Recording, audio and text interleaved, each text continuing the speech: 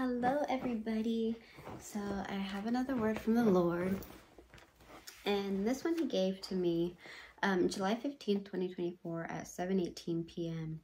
and this is what he said. We're gonna be reading from Isaiah 51 verse 1 is where we're starting, and it says, "Listen to me, you who pursue righteousness, who seek the Lord. Look to the rock," and then he said, "the Lord, from which you were hewn, and to the quarry from which you were dug." And then he said, "where you came from." And he's saying from him, like, look to the rock that is him, and where you came from, which is him. And then he said, had me look up hewn, and it means chop or cut.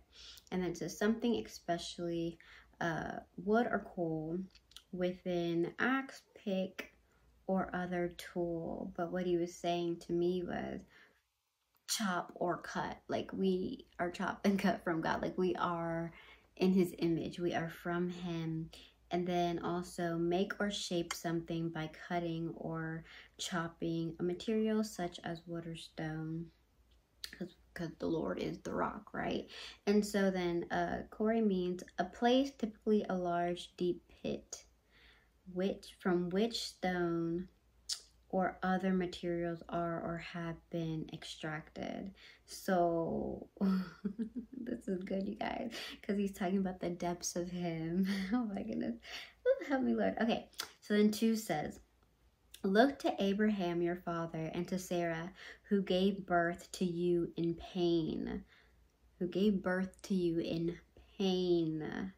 Just like, and then he said to me, "just like this nation will give birth in pain through my tearing down, pulling up, destroying, removing, uprooting every faulty foundation in the earth, to bring my new Jerusalem, my new people, to bring in my glory and take back my throne here in the earth realm."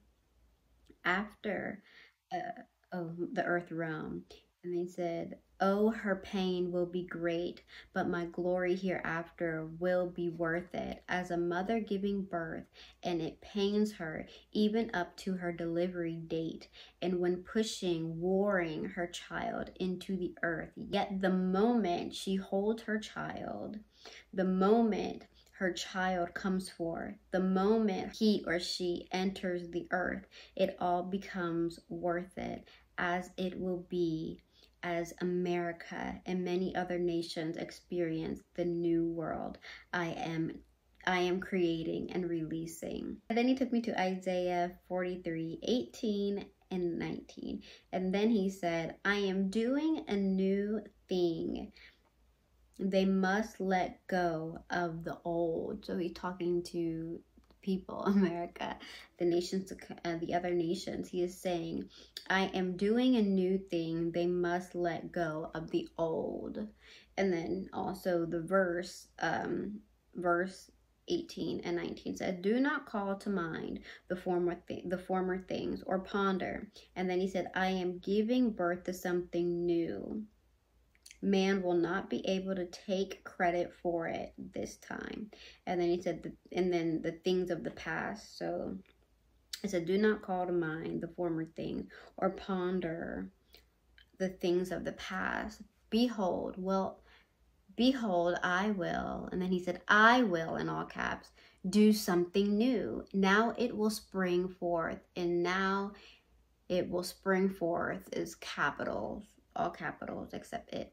And then he said, "Will you not?" And then he said, "Receive it."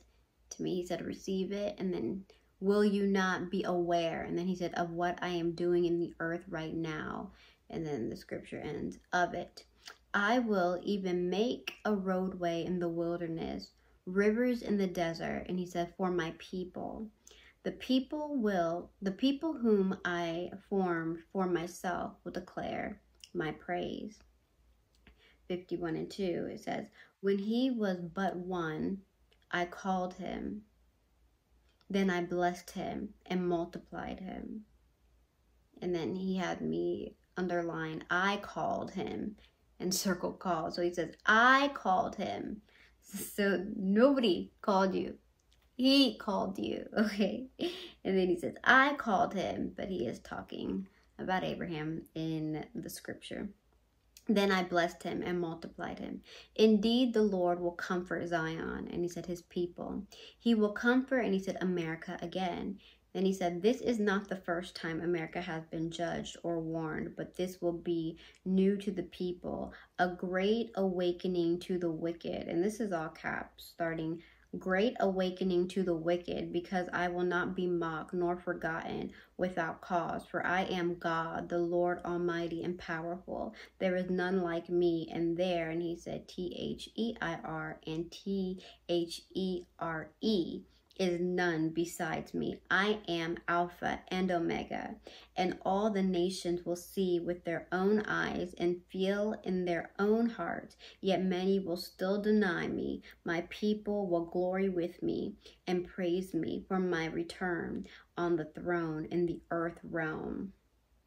And then 3 says, he will comfort all her waste places and her wilderness.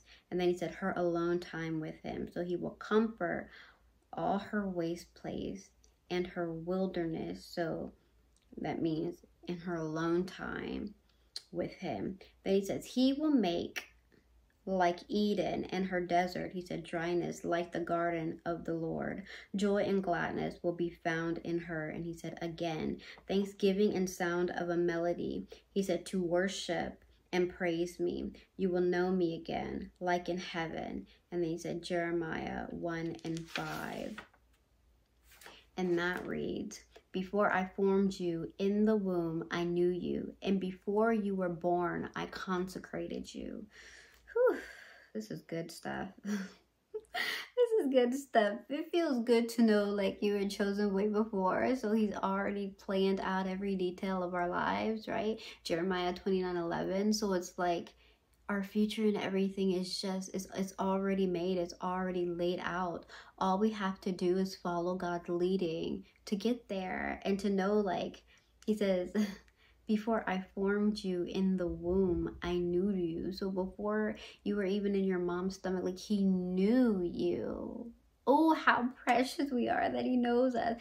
And he says, and before you were born, he said, I consecrated you, meaning I set you aside before your mama even gave birth. I have plans for you. You are special. You guys, it brings so much joy to my heart. This is so beautiful. And 4 says, pay attention to me. And he said to me, and me alone. He said, O my people, and give ear to me, O my nation, for a law will go forth from me.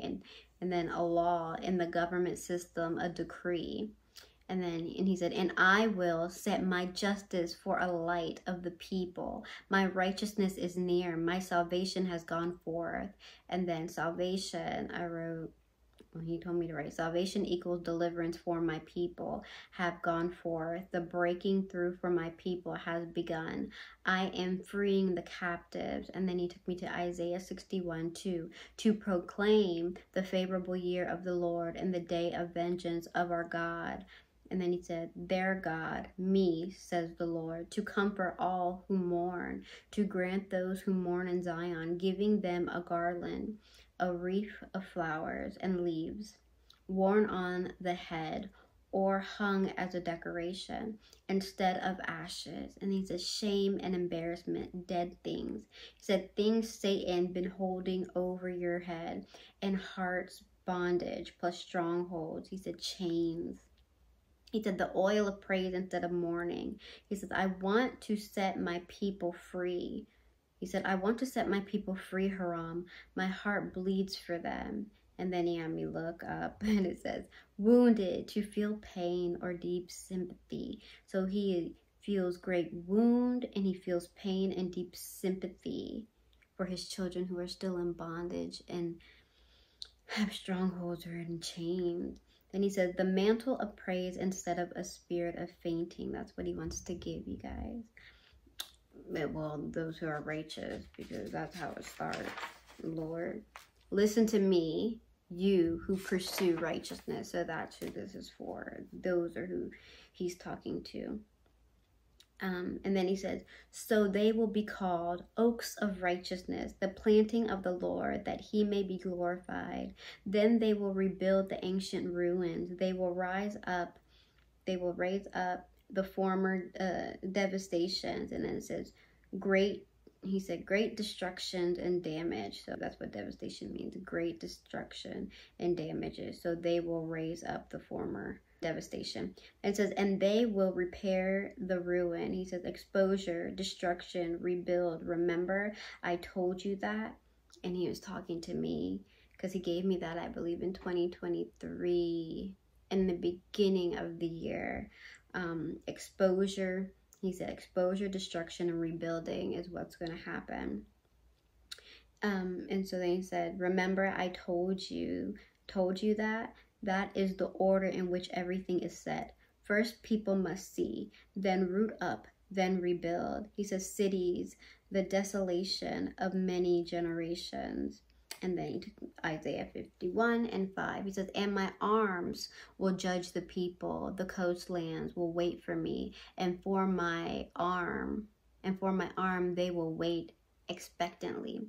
Lift up your eyes to the sky, then look to the earth beneath, for the sky will vanish like smoke, and the earth will wear out like a garment, and its inhabitations will die in like manner. But my salvation will be forever, and my righteousness only I am. That's what he said to me. Only I am Alpha and Omega, beginning and the end. I am forever and always. And then he said, will not wane, and that means disappear or decrease. And then he said, listen to me, you who know my righteousness, a people in whose heart is my law. Make our hearts your law, God. Do not fear the reproach. This is what God is saying. So this is from the people. He said, do not fear the reproach. And it means to express disapproval or disappointment. So do not fear it. He says, of men. So do not fear disapproval or disappointment of men, nor be dismayed, feeling unhappy or disappointed. Sudden or complete loss of courage, utter disheartenment at their reviling. And then it says, criticize in an abusive or angrily insult manner. So he's saying, do not fear it. And do not be discouraged when people express their disapprovals or disappointments. Don't feel unhappy about it or disappointed. Don't lose your courage, and just don't even fear it. Don't worry about it, is what he's saying. Like, don't worry about it. Right? Because as Christ followers, we know it comes with the territory, right? That comes with serving the true living God.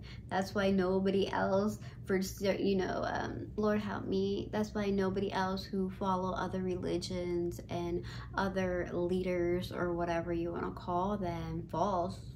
Okay, let's call them false gods, right? The Hinduism, Buddha, all this other stuff, universe. Like, nobody will insult you for believing those things. Why? Because Satan doesn't care as long as you're going the wrong way. But go the right way. Everybody wants to pick up stones, persecute you, argue when you go for Jesus. Why? Because he's the truth. Why else are these spirits in these people angry? They should be like, oh, that's a Christian. Okay, bye. Mind their own business. But yet, we're the most persecuted. Why? Because in the spiritual realm, there's a shaking and an awakening and an anger, because these spirits hate the light and love darkness. And Jesus says he is the light. We are the light. God says we are the light. He is light. That's why some people can't stand to be around you. Because you are exposing them just by being in the presence. And, being in their presence by first being in the presence of God, and in his holiness.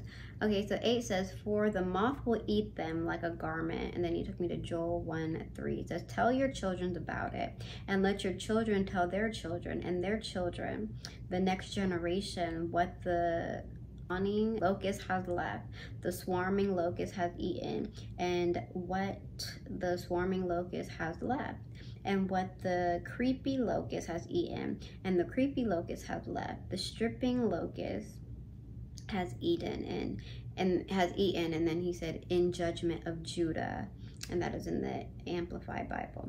And then, and the grub will eat them like wool. Will eat them like wool, but my righteousness, says the Lord, but my righteousness. And this is the quality of being morally right or justifiable. And then he said, his love equals mercy. His righteousness equals judgment. His righteousness makes him a judge, will be forever, and my salvation to all generations, meaning he'll continue to give mercy in your wrong decisions, making for the bloodline through the generation. And then he said, number 9, awake, awake, put on strength. Those who pursue righteousness, this is to you. Awake, awake, put on strength. O arm of the Lord, awake as in the day of old, the generation of long ago. Was it not you who cut Rahab in pieces? And then he says, Rahab is Egypt. That's what he was saying. So he says, was it not you who cut Rahab in pieces? And then he says, Rahab is Egypt. And then have me look up Rahab, Strong Concordance 7293, definition storm, a sea monster. Then it says noun, literally storm, and then it says arrogant, one mystical sea monster, emblematic. Name of Egypt, emblematic. Serving as a symbol. Who pierced the dragon? Okay. Who pierced the dragon? Was it not you who dried up the sea? Exodus 13:21. It says, then Moses stretched out his hand over the sea, and the Lord swept the sea back by a strong east wind all night, and turned the sea into dry land, so the waters were divided. The dungeon of Israel went through the midst of the sea. The sons of Israel went through the midst of the sea on the dry land, and the waters were like a wall to them on their right hand and on their left. The waters of the great deep, who the depths of the sea, a pathway for the redeemed to cross over.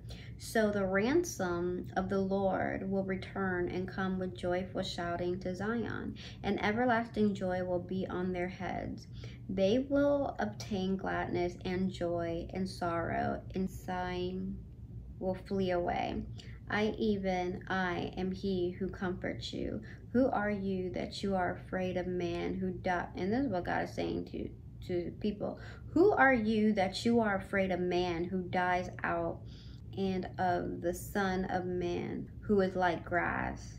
So he's saying, who are you that you are afraid of man who dies, and of the Son of Man who is like grass? That you have forgotten the Lord. He's saying, you're afraid of mere man and forgotten God. Like, if God is on your side, you have nothing to fear. You should actually fear God, not man. You should go there, not ready for that. You should fear God, not man. You should fear what happens if you don't obey, because if you get out of his will because of fear, if you get out of his will, then you end up in the enemy's territory. It's being in God's will that keeps you safe. But remember, if you watch my videos, there's a lot of teaching where sinning, disobeying God, rebellion, things of those nature gives Satan legal access in the spiritual realm. And you can watch my other videos for more in-depth things of that. But everything is spiritual because we have free will. So it's not like God, like, you disobeyed me and he throws you there. It's just laws and orders that he has that we break by being disobedient that gives Satan access. So Anyway, 13, because this is great. And that you have forgotten the God, your maker. And then he said, in the face of man. And he says, who stretched out the heavens and laid the foundations of the earth, that you fear continually all day long because of the fury of the oppressor as he makes ready to destroy. But where is the fury oppressor? The exile will soon be set free and will not die in the dungeon. And then he said dungeon, have me look it up, a strong underground prison cell, especially in a castle. Then he said Satan's kingdom. Then it said, that's what he said. Now the scripture says, nor will his bread be lacking. And then he said, you will be filled up with his word. Deliverance is the children's bread. Matthew 15:24. Jesus said, I was sent only to the lost sheep of the house of Israel. And then he said, God is delivering his people in this hour. Your deliverance is for keeps. Your deliverance is for keeps. And then he said, you are my people. And then he says, rouse yourself, rouse yourself. Arise, O Jerusalem, you who have drunken from the Lord's hand the cup of his anger, of reeling, you have drained to the dregs. There is none to guide her among all the sons she has bore, nor is there one to take her by the hand among all the sons she has reared. These two things have befallen you. Who will mourn for you? The devastation and destruction, famine and sword. How shall I comfort you? Your sons have fainted. They lie helpless at the head of every street, like an antelope in a net, full of the wrath of the Lord, the rebuke of your God. Therefore, please hear this, you afflicted, who are drunk, but not with wine. Thus says the Lord, even your God, who contends for his people. Behold, I have taken out of your hand the cup of reeling. Is that reeling? That is reeling. My anger. You will never drink it again. I will put it into the hand of your tormentors, who have said to you, lie down, that we make your back like the ground and like the street for those who walk over it. And then the Lord said, this is after, and then he said to me, this is after the famine, plague, the sword. After the famine, the plague, and the sword hit, and God delivers his people after judgment. Amen. You guys, I definitely butchered some things. I ain't even gonna lie. But I hope you get it. Really, he's just saying, and he's speaking of the great victory that is to come for those who pursue righteousness. So after we go through a whole drought with no food, after, you know, the plague with all the disease and the pestilence, after the sword, so people dying, you know, and so after all of this, because there are words I've given before this, so everything is leading up to this video today. So if you missed some things and you want to know what's going on and you missed a lot, I have a playlist that is called The Beginning of Judgment, and they're all in order, so you will be right on track all the way from like 2022 into today, which is August 13, 2024. And so therefore, God is saying, once all of this happens, his people, his remnant, the remnant, right?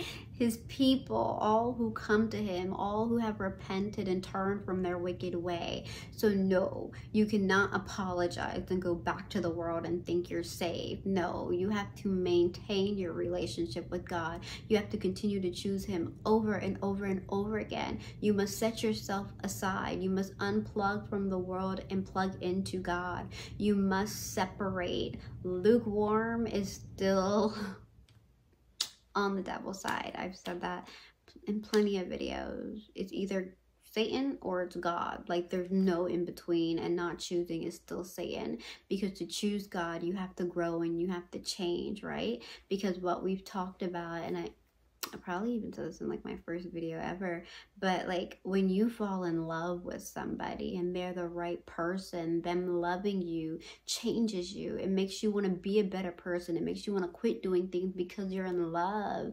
especially and only if you're loved the right way. And so when you give your life to God and God is showing himself to you and you're getting to know him, you fall more and more in love. And then his Holy Spirit, you give up, you surrender. You're like, God, I just want you. Like, do the work in me, change me. Like, Holy Spirit, have your way. And the Holy Spirit changes you through surrendering, because the flesh, in another video I've talked about, your flesh equals Satan and your spirit is God, right? And you can read about that in Galatians and Colossians. Paul talks about it and breaks it down. And so the thing is, when you choose God, you are surrendering, you are giving up. You're no longer wrestling with him or fighting with him or trying to convince him or beg him or manipulate him. You are really like, God, all I want is you. So do what you must do.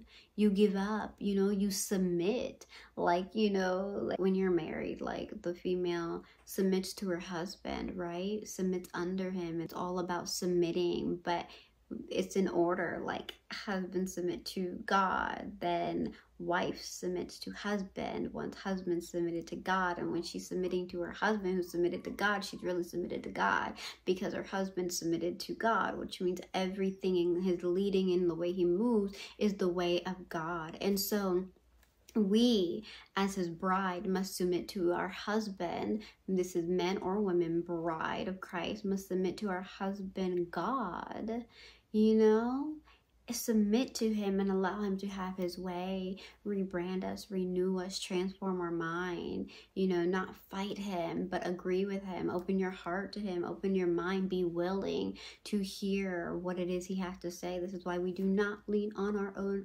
understanding. But anyways, and so yeah, so that's really just what this word is about. Like, just once you pass through the test, once you fully submitted, once judgment comes, because this is the year of the vengeance and the year of the favor of the Lord, those on God's side chose him, allow him to clean them up, is committed and submitted to him, is in this for the long haul, ain't going back to Egypt, not mingling with the devil, like completely cut it off, has a repentant heart, a remorseful heart, and really changes by just giving up and letting God have his way, then this is the favorable year for you. The year of the vengeance is for the disobedient, the sons of Israel that just won't return, and the sons of Satan who just want no parts, never did, never cared. Know what I'm saying? And so just the disobedient, the rebellions, the one who don't want God, and this is the year of vengeance for them. And so God is just putting hope in the hearts of his children for those who are pursuing righteousness. He's letting you know he has a plan for you. He's letting you know Jeremiah 29:11 is for you. He's letting you know you are not forgotten. He's letting you know a way of escape for you. He's letting you know you are not forgotten and that he has everything planned for you in an appointed time for you to be delivered from the enemy's hands and from your oppressors. All right, you guys, we give God all the glory, all the honor, and all the praise, because what a good Father he is, that he continues to think about us, continues to show us mercy, and that his word is true, that he is forever loving and kind, and his mercy endures forever. So glory be to God. Praises be to our Father in heaven. We love you, God. We love you. And thank you for this beautiful and blessed word. In Jesus' name, we pray. Amen. All right, you guys. I'm out. Peace.